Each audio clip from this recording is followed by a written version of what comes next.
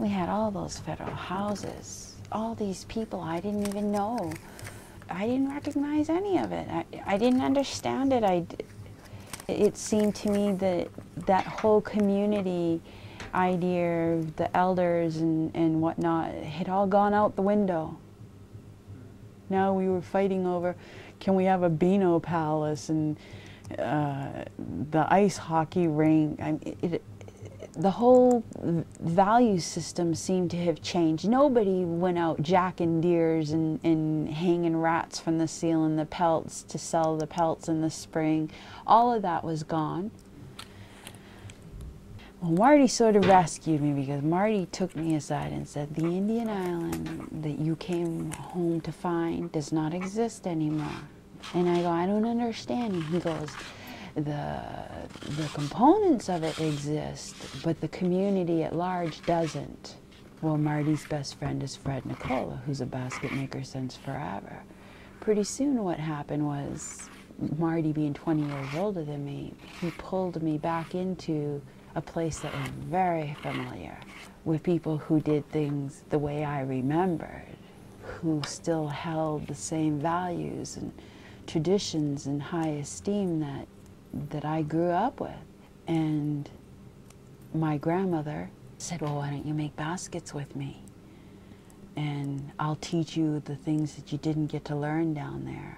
But once that door was opened, Marty tried to resist it. He said, you don't want to be a basket maker. He said, you know, there's so much work. You got to get gauges. You're going to have to get knives. You're going to have to get blocks. You got to get braided grass. I don't even know where to look for ash anymore. You know, and I would take things that I had here, like my jewelry, and go barter with a basket maker. Rosie loved my earrings, and I said, I'll give you some earrings if you give me some grass. And pretty soon I started gathering up the components. Well, my other grandmother, Doris, is also a basket maker, and she would come over and inspect the stuff and go, that stuff's too thick, that stuff's not good enough. Well, my grandfather and her were making baskets, so she invited Marty and I over one night to watch Grampy prepare ash. And Marty, on the ride home, they had given me bags of stuff to bring home. And on the ride home, Marty said, I know how to do all that. And I go, so like, what's the big goddamn problem here if you know how to do it? And he goes, well, you see all that work and the rest. And I go, well, here's our choices. Either you get off your ass and help me, or I'll just like keep going to my grandparents and old people in the community and swapping off goodies for more goodies, you know. And so he went and he got me my first stick of ash, and we never looked back.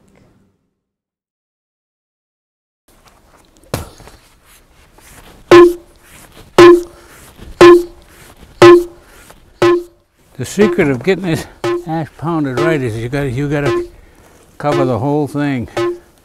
Yeah, you can miss it.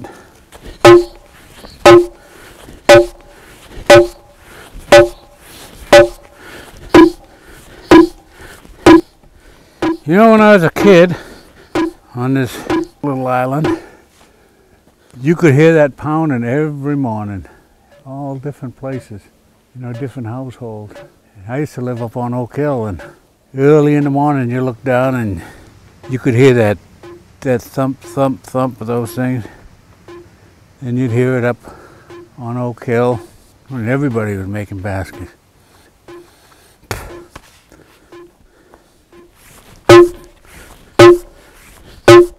We've been married since 1988. I never met a man who was as comfortable with himself as Marty is. You meet men who think they have to be something to impress you. You meet men who think that they have to be one of the boys. You meet men who think that them being man makes them so superior that you're supposed to be in awe when you're in their presence. But not Marty. He's just Marty. And he wears his nativeness like his skin. It's normal. He doesn't have to explain it or defend it. Born here on this island. Born on Oak Hill in my mother's bedroom. Yeah, all of us were, all except one.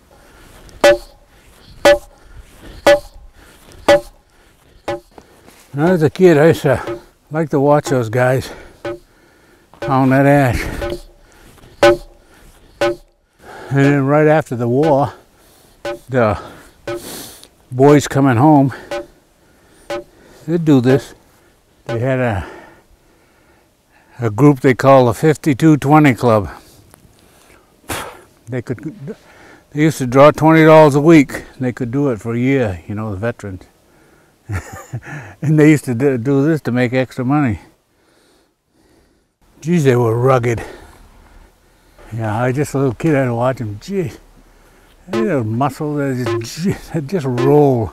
A couple of the good ones, the good pounders, they never come back. I mean, they got shot in the war.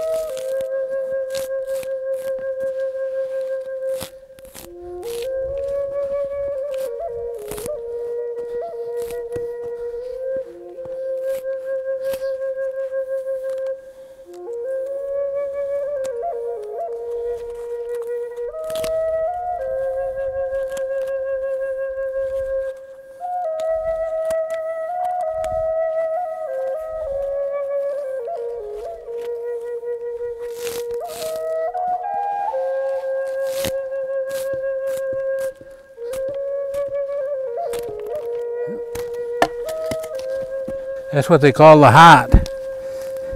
And it's darker. And as you see the different baskets, you know, there's the darker baskets too. There's the white and the dark.